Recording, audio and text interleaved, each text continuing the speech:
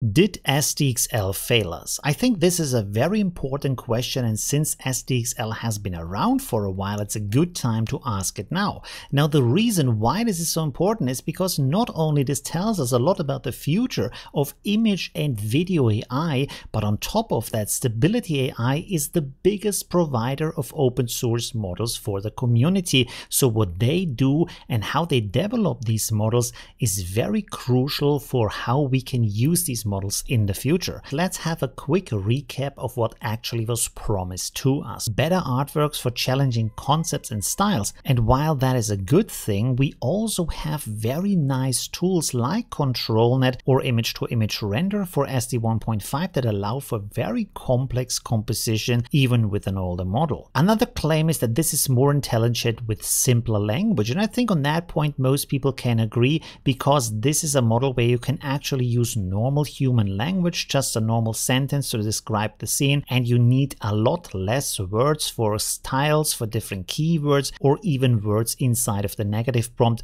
to get what you actually want out of the image. The next claim is fine-tuning and advanced controls, and I think here a lot of people expected that they can train the models very easily, and also all other methods can be applied with ease on the fly. I'm not sure if we have really seen this kind of thing. One more thing that is not announced in the text but kind of announced in the image down here is that the SDXL model is better with text, but I think we still haven't seen really good results from text. So that is the promised land from the announcements. Let me know in the comments if you think we ever arrived at this sweet honey from their examples. Next, we're going to look at the statements from the community. Let's go. So here's the first statement from Justin Meyer, and he says, "For me, it's that SDXL wasn't as much of a leap as I was hoping to see in a year for that space. When it released, it was basically just on par or slightly better than the community-driven 1.5 models,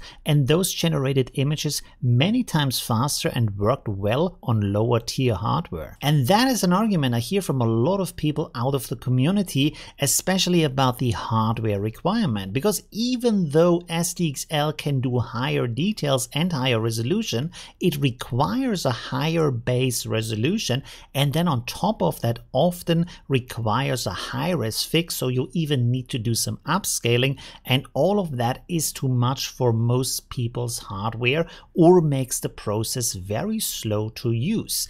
And on top of that, the community models for SD 1.5 have already been very good, but the upscaling models that have been developed also by the community for SD 1.5 are tremendous in the quality that they can create and the details that they can put into these images. The next comment is from Baka Blitz 6591. He says, "It was simply a bit disappointing. DALL-E 3 came out, which is sort of what I was hoping for with SDXL, mainly on the creative side of things. DALL-E can truly make almost whatever you want, but with SDXL, it's the same old paragraph of keywords and phrases to get an image that only somewhat represents what you truly want. I guess to put it simply, SDXL doesn't feel XL, it feels like a slightly improved SD 1.5. Maybe I'm wrong, but that's just what I feel when I use it. It's nothing new." Now that is a very interesting comment that I think we can see reflected in a lot of the community, because even though SDXL promised to be applicable and open to a lot more artistic styles, it also isn't as flexible and kind of feels like a little bit better than SD 1.5, but not really that good, and the community models often feel much better, especially the lowers, to create these artistic styles. But on top of that, if we see the evolution of the models, for example for Midjourney, but also for DALL-E 3, the artistic outputs and styles they create feel a lot more authentic. They feel a lot more like they really applied the materials that are used in these art forms and the artistic concepts behind that, from the choices of the colors, the harmony, the composition, the artistic vision that you kind of expect in an artistic work. Especially Midjourney is really good by creating images that have this kind of warm artistic feel in it. Here are two more comments from my Twitter followers. One is from Final Form. He says, because I tried it, but it doesn't seem to be as good as what I'm getting out of 1.5. Dreamshaper XL is not as good as Dreamshaper 7, and I don't understand why. Also, the realistic models aren't as good as Reliberate or Photon. I'm sure it will get better over time though. And Erika Gloom says, easy, I have 4 GB VRAM and that's already enough against it. Again, these are very good arguments, and I feel like the reason why the community-trained SDXL models are not as good as the community-trained SD 1.5 models is because the base of SDXL is just a lot more stiffer and stuffier and doesn't give this nice flowing and natural aesthetic that we expect. Now, of course, in the future, the community might find out how to train that better and give us much better and more consistent results that have this nice natural flow and authenticity in it. But of course, one problem remains, and that is the hardware requirements.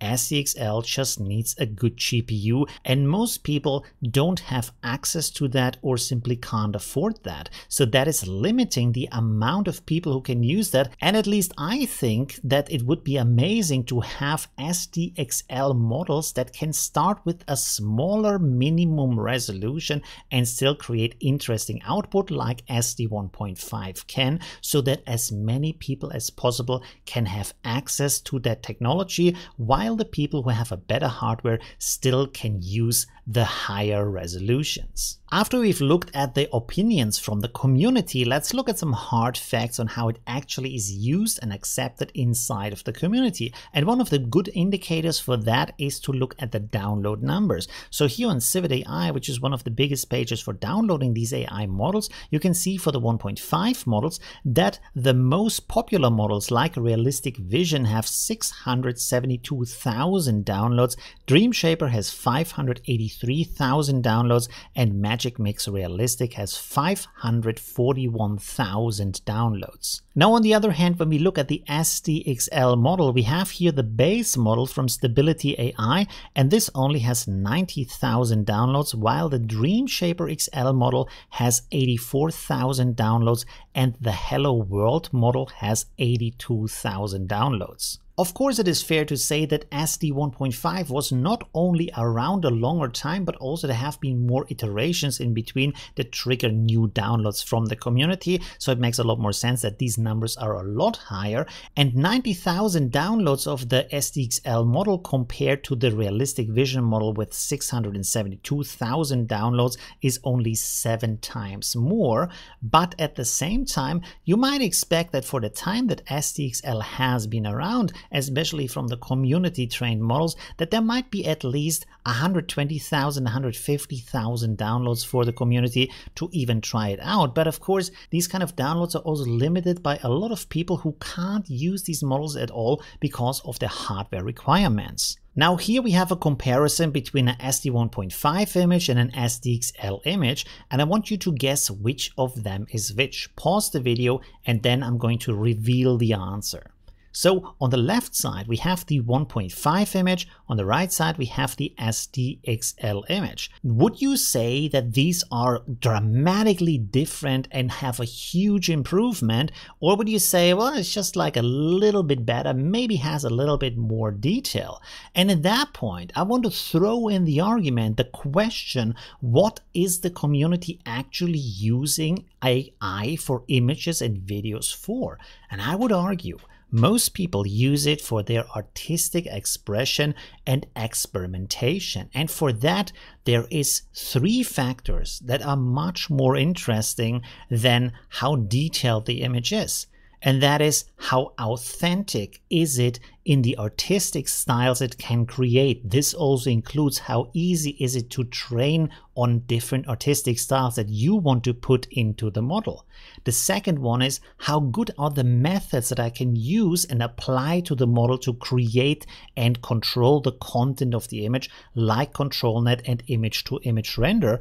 And of course, the third one is, Can I use the model at all with my hardware? And does the experimentation where I have to render series of images, which often means to render 10, 20, 30 images in one go just to test a single parameter and then move on to the next parameter of the settings, do I really want to invest all of that extra time for a model that looks kind of stuffy and has a little bit more detail in it? Because at this point, personally, I have to say that 95% of the time, I'm still with SD 1.5, not just because there's a lot more LoRa's and a lot more tools that you can use it with, but also because the output of the SDXL model often just doesn't give me the quality and results that I want, and they kind of look different from what I expect from a nice AI image. And of course, on top of that, SD 1.5 can be used with a lot of interesting tricks like this one I showed you last week, where you can get amazing images that look even better than what you can do with SDXL just by using image-to-image render while upscaling at the same time. And it's just super crazy. Let me know in the comments what you think about all of that. I think it's a controversial but very interesting and important topic, and maybe the feedback also gives Stability AI a good insight into how the community thinks about how they train the models for the future and what we expect from these open source models to the actual use case of how we interact with these models. Thanks for watching, leave a like if you enjoyed this video, and see you soon. Bye! Oh, you're still here. So this is the end screen. There's other stuff you can watch like this or that. It's really cool. And yeah, I hope I see you soon. Leave a like if you haven't yet. And well, yeah,